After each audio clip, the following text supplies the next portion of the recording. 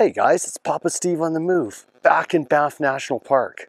Today we're at Lake Ta6 Backcountry campsite. This is a really beautiful spot. We spent the night here last night. Weather's been great, smoke's cleared up. Hang tight, I'm going to show you guys around.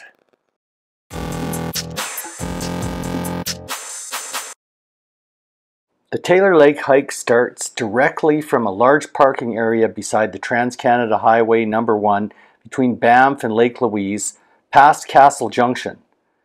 There's a board with some information about the hike and a simple map of the route in the parking lot. To reach the trail, you need to go through the gate and the wildlife fence.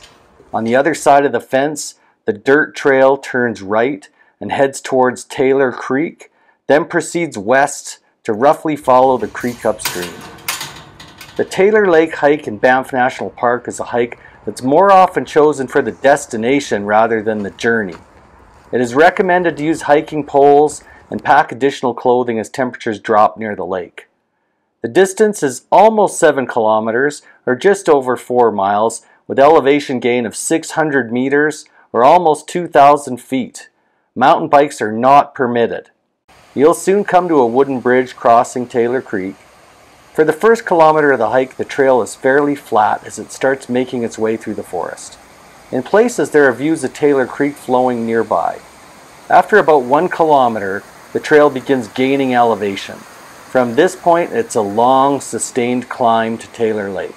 As the trail continues upward through the forest, Taylor Creek becomes further away from the trail.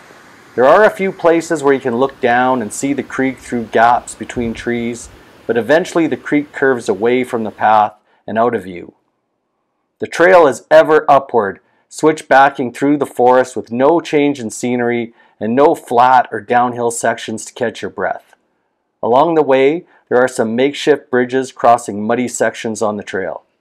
Eventually, there's a slight change of scenery when the trail reaches another wooden bridge crossing Taylor Creek. This is a nice spot to rest before embarking on the final approach to the lake.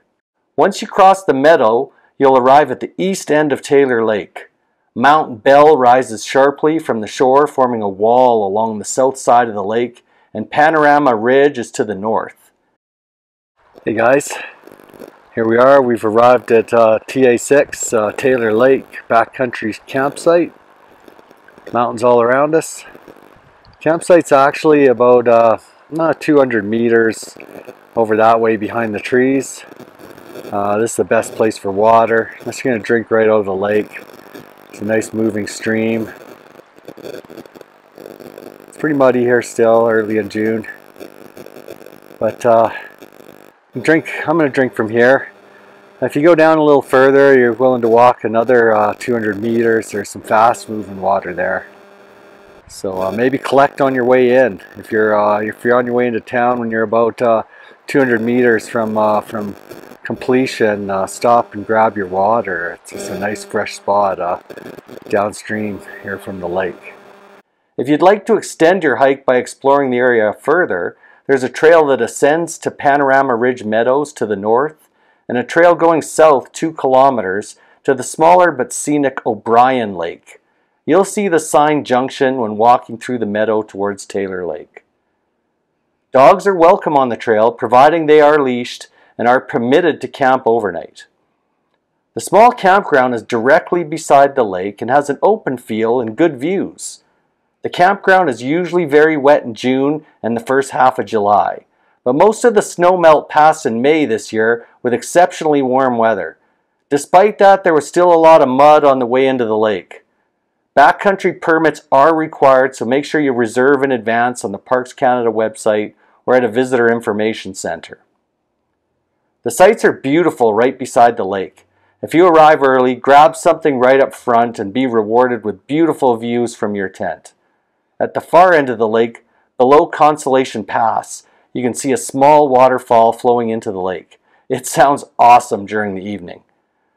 There are 6 food lockers, so I believe there were originally 6 sites, hence the name Ta6. However, Parks Canada is currently only allowing 5 reservations. There is a communal fire pit and plenty of wood, despite the reservation site advising no campfires. While we did not start a fire, we did enjoy some time around the one started by another camper who insisted there was little danger given the abundance of water nearby. Despite several wildfires around Canada, there was little smoke and good visibility. There is one pit toilet on a hill at the southwest corner of the campsite. You must climb a small hill to reach it, which could be a bit messy in the rain. It was very clean, so Parks Canada crews must get up there regularly. So hey guys, that's Taylor Lake Backcountry Campsite. Really is a beautiful spot, only about 6 kilometers from Highway 1.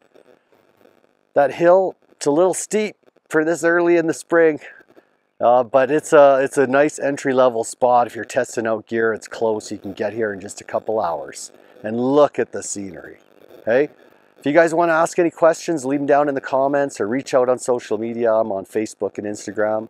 Till next week, I'll see you guys on the trail. It's Papa Steve on the move.